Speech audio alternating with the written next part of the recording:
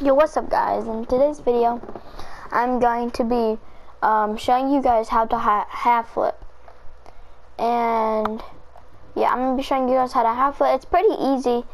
You'll finally get it. It's like it only takes like an hour maybe to learn, but yeah.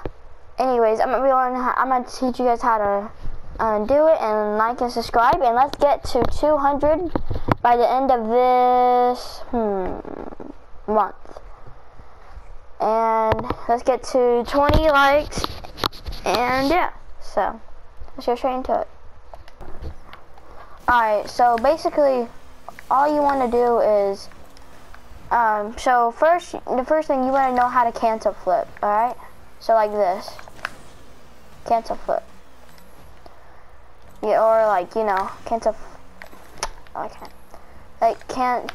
like you just want to learn how to cancel flip. To cancel flip, say I want to do a front flip, alright? That's easy. For sure everybody knows how to do a front flip, and I would want to do a back flip. But when you're doing a front flip like that, you want to pull back, like you want to do a front flip like that in the middle of it, pull back on your stick to cancel it. And so yeah, that's how you cancel your flip. Now the second step is, so you want to go to your settings, and then you want to go to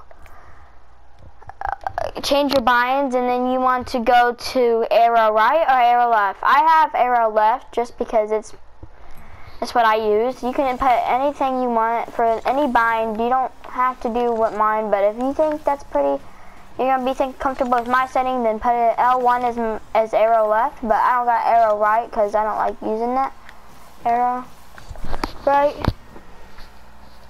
So, alright, so yeah. And you want that. So first you're gonna cancel your flip like that, like that. And then when you're like at like this position, you wanna use the arrow left, like just like this, like that. And so yeah, guys, that's how you half flip. And I hope you guys enjoyed this video today. Let's get to 200 by the end of the month, get 20 likes, and peace.